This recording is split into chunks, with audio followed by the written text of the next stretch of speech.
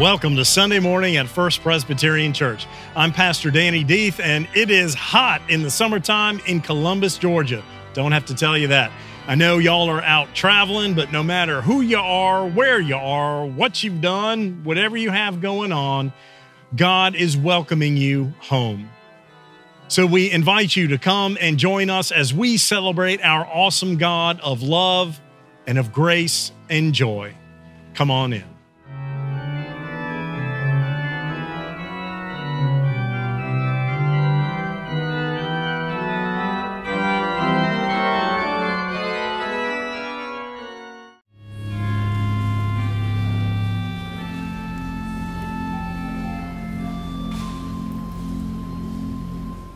The first scripture today is from Romans 5, 1 through 5.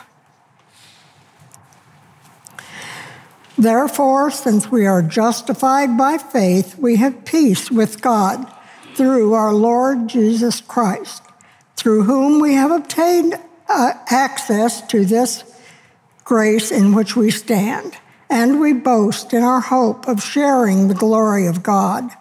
And not only that, but we also boast in our sufferings, knowing that suffering produces endurance, and endurance produces character, and character produces hope.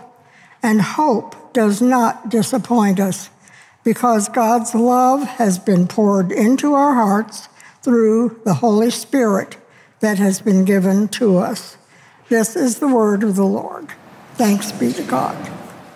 Our second reading is John 16, 12 through 15. This today is what we call Trinity Sunday, thinking about that mystical presence of Father, Son, and Holy Spirit, how they work together. Here's one piece from John that clues us in. John 16, 12 through 15. I still have many things to say to you, but you cannot bear them now. When the Spirit of truth comes, he will guide you into all the truth, for he will not speak on his own, but will speak whatever he hears, and he will declare to you the things that are to come. He will glorify me, because he will take what is mine and declare it to you. All that the Father has is mine. For this reason, I say that he will take what is mine and declare it to you. This is the word of the Lord. Thanks be to God. So the old joke about the Trinity goes like this. Jesus, when speaking to the disciples, says, "Who do people say that I am?" Remember that? Matthew 16. And his disciples answered and said, "Some say you are John the Baptist, returned from the dead. Others say Elijah, some of the older prophets." And Jesus says, "But who do you say that I am?" And Peter answered and said, "Thou art the Logos, existing in the Father as his rationality, and then by an act of his will being generated in consideration in the various functions by which God is related to his creation, but only on the fact that Scripture speaks of a Father and a Son and a Holy Spirit, each member of the Trinity being co-equal with every other member, and each acting inseparably with, interpenetrating each other member with only an economic subordination within God, but causing no division which would make the substance no longer simple." And Jesus answered and said, "What?" Yes, the doctrine of the Trinity. In some ways, it is simple. It's all God in three different aspects. God, our Creator. God, our Redeemer in Christ, who was the form of God that came and took human form. And then the Holy Spirit, the sustainer that we celebrated according to Luke's account in the book of Acts 2, the giving of the Holy Spirit at Pentecost, that Spirit that stays with us and is that presence of God with us that sustains us through this life and into the next. It's harder when we start thinking about how those pieces interact with each other. If Jesus is God's Son, how is God's Son still a part of God? And then the Spirit, is it God's Spirit or Jesus' Spirit? And are they the same? Are they different? And the church has been fighting about this for a very long time. One of the contributing factors to the Great Schism of 1054 that separated European Christianity into the Western Church and into the Eastern churches that became Eastern Orthodox, Russian Orthodox, and others was exactly this understanding of where the Holy Spirit came from. Did it come from Jesus or did it come from God? Is God the big entity and then other two? Is it God, Jesus, then the Holy Spirit in that order of importance? And the big division between East and West at that time was whether the Holy Spirit came from Jesus or it came from God, knowing that Jesus is God, but yet different than God. And so there were other political factors that led to that split as well. Another one being unleavened bread, whether we can and cannot use that in communion. And then there were other political factors. But this filioque, from which the Holy Spirit proceeds from the Son, was a big source of contention. And we're still trying to wrestle with this. So we spent 2 weeks before Pentecost talking about the role of the Holy Spirit. When Jesus ascends, goes back to heaven, the Spirit descends and is the presence of God with us.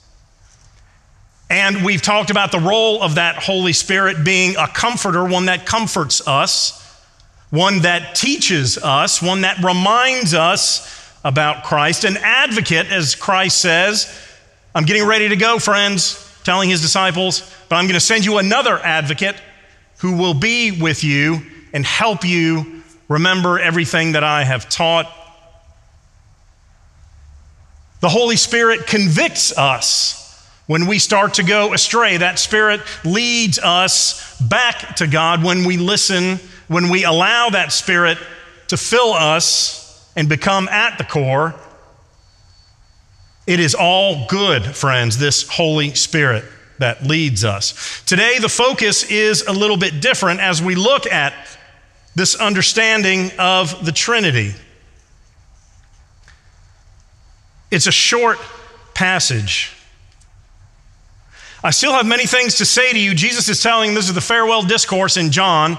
He's getting ready to go, to be betrayed, crucified, resurrected, and then ascend, go back to God. I still have many things to say to you, but you cannot bear them now. It's interesting, isn't it? You cannot bear them now. One of the reasons the disciples never seem to fully get it until the Spirit descends at Pentecost is because they can't fathom what Jesus is saying to them. Think about this in terms of parent-child relationship. Parents, have you ever talked to your children and they're not in a place to listen to what you're saying? Every day? Teenagers rolling the eyes and, oh, Dad. Or they may get a piece of what you're saying, but because we as parents explain so well and sometimes so long, they tune off somewhere in the middle and may miss some of your excellent teaching conversation. Or there are times when we don't want to deal sometimes with what we have to hear. You're in a doctor's office and you get bad news, a diagnosis. That is overwhelming, and we shut down at that point from whatever else the doctor says after that because we're trying to deal with something big and we can't really hear or process the rest. At work, maybe it's hard if you're the boss and that employee's set of gifts really don't match the job description and you have to tell them it's time, we have to move you on. Or if you're that employee, the same thing. This understanding of not being necessarily in the right place and right time or right frame of mind to understand what people tells us is at the heart of what Jesus is saying the Spirit does. He's saying, I'm getting ready to go, and I have told you so much. But as he says, I've said many things, but you cannot bear them now. I'm going to send you the Spirit, and it's going to stay with you, and it's going to continue to remind you of what I have said, remind you of what I have done, remind you and teach you about everything, about me, about my word, and then how to go forward. It's that kind of time delay. It's that Holy Spirit. We know far more than the disciples did in that day from our Bible, and yet we are still learning all the time, or we should be. The Spirit works within each of us to continue to offer fresh connections to God, Jesus, the Holy Spirit, our world, our faith, what we're here to do in the world. The Spirit is fresh. The Spirit renews us. We've talked about those aspects as well. And Jesus is saying, this Spirit is going to stay with you and help you continue to understand who I am. When the Spirit of truth comes, He will guide you into all truth. Okay, now we get into trouble. If you remember in John's gospel, when Jesus is standing before Pilate, Pontius Pilate, getting ready to be condemned and sentenced to death, Pilate asked Jesus, "Are you the king of the Jews? Because they're saying that you are." And Jesus says, "Well, I have come to be the king, but my kingdom is not of this earth. The truth of my kingdom." And Pilate says what? Looks at Jesus square in the eyes and says, "What is truth?" Today, this focus in John is on the Spirit of truth, that part of the Trinity that continues to tell us what truth is. We are in a culturally ambiguous time about what that word means. Truth, as we understand it, has become subjective. There are so few ultimate truths that we as people and a culture can rely on that we're having a hard time talking and listening to each other. There are certain universal truths that we know as human beings. We must drink water and eat food to survive. We need to rest. We want very similar things across the nation and the world as far as family and a way to earn a living, leading a fulfilling life. But there are also other areas in which the truth is taking a beating. Why? Because no one can say ultimately what is true for someone else anymore, or can they? Certainly our political truths are very different. Our political realities are very different. The whole phrase fake news is now used by everyone if it's not their truth, their perspective. We are in a time that if we only listen to our people and our side, that is our truth, despite what anyone else might have to say. Would y'all agree with that premise? I'm going to do a little experiment, okay? So I need you, congregation, including the choir, to close your eyes. I'm not going to harm you, trust me. Just close your eyes for just a second. You'll be okay, I promise.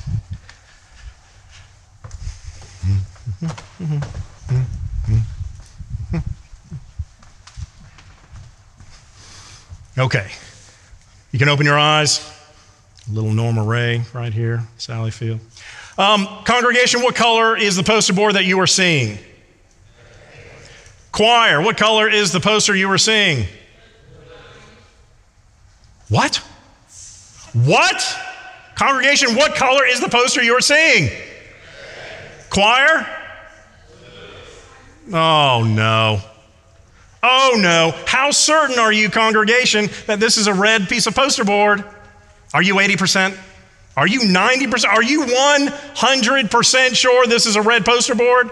Well, you're not anymore because I'm screaming at you. But yes, of course it is. Choir, are you similarly convinced that you see a blue poster board?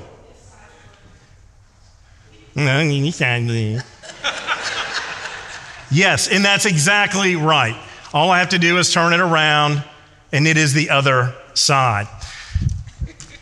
10 years ago-ish, with our Chick-fil-A chicken nugget meal when the girls were little, came a little CD, and on the CD, that is a compact disc, it had stories on it, and one story was an African fable called Red Hat, Green Hat. Very similar to what I just did. Two lifelong friends who owned fields in Africa were meeting each other for the day. There was a road that went in between their fields. Hello, lifelong friend, you are wonderful. Yes, it is fantastic, a beautiful day. I'm so lucky to have you as a friend, back and forth. Then someone walks down the road between them, and the hat is red on one side and green on the other side. And the one on the red side says, that was a beautiful red hat that she wore, wasn't it? And the one said, it was a beautiful hat, but it wasn't red, it was green. And he says, oh, friend, you must not have seen the same hat that I saw. Oh, friend, I did see. I know my colors. I know what I saw. Don't tell me what I saw and didn't see. And on and on and on till they were friends no more. And this idea of truth has become so skewed because of the information that we get, our understanding, that often ours is only the sense of truth that is real.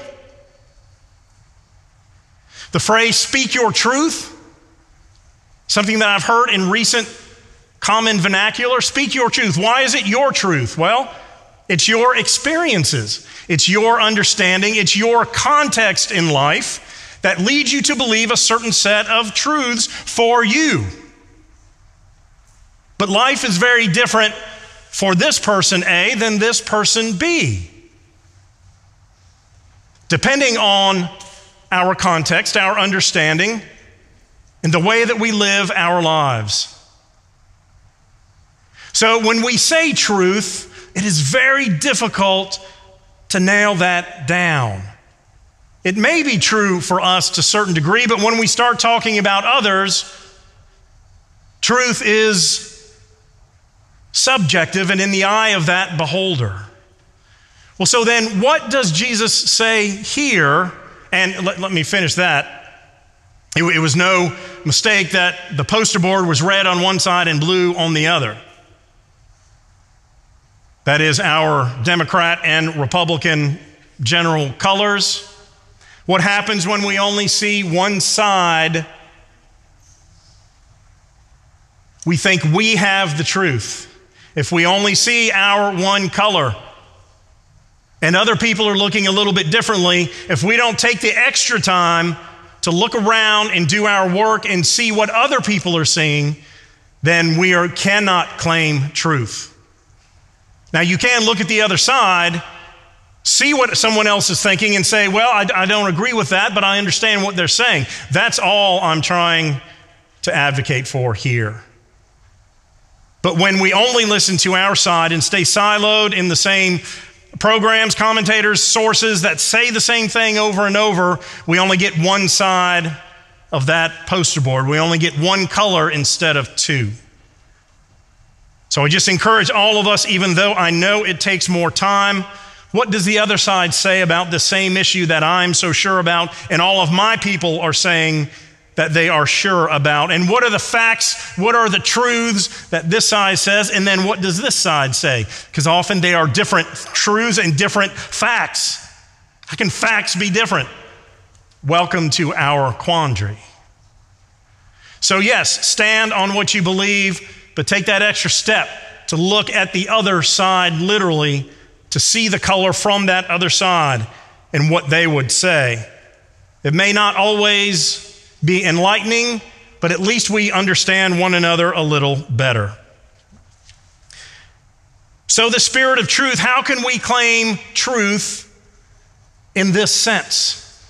Well, to John, our gospel writer, the Spirit of truth is 100% rooted in Christ. John is not saying, are you a Pharisee or a Sadducee? How do you understand the implementation of the purity laws from Moses' day that we implement now, temple life, all of that. John isn't saying, what party do you belong to? He's saying there is only one sense of ultimate truth, and that is in Christ. And this is the Spirit that connects you to that. The Spirit of truth comes. He will not guide you. He will guide you into all truth. He won't speak on his own. He's going to speak whatever he hears from me. Again, we're all meshed up here in God, Father, and the Holy Spirit working together. He will glorify me because he will take what is mine and declare it to you, says Jesus about the Holy Spirit. All that the Father has is mine. For this reason, he will take what is mine and declare it to you. So again, we see God working in these three pieces. God gives things to Jesus, and then the Spirit helps us understand what those things are. The Spirit of truth is that which functions every day to remind us of what ultimate truth is, and the only true truth that John can say we proclaim is that which is rooted in Christ.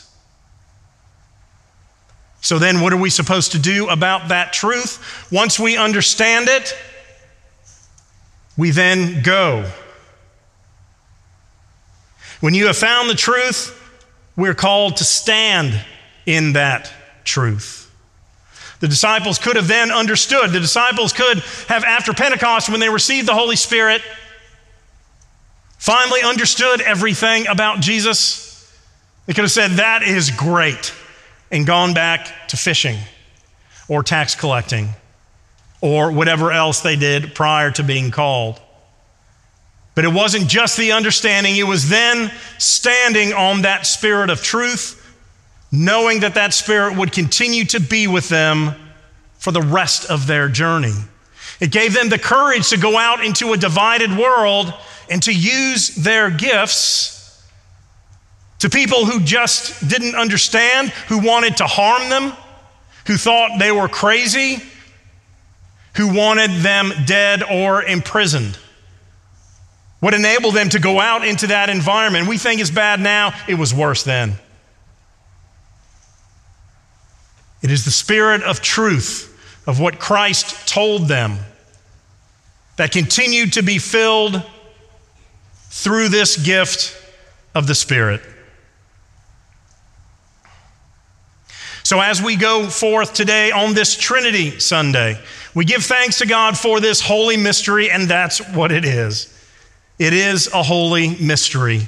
But we know that all of it is God. All of it works together for us in community.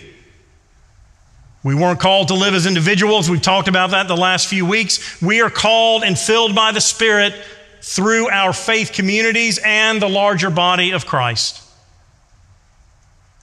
So seek that ultimate truth in Christ. And then when you can get to that point, allow that Spirit of truth to fill you and lead you so that the world would know about the resurrection of this Christ. Hallelujah. Amen.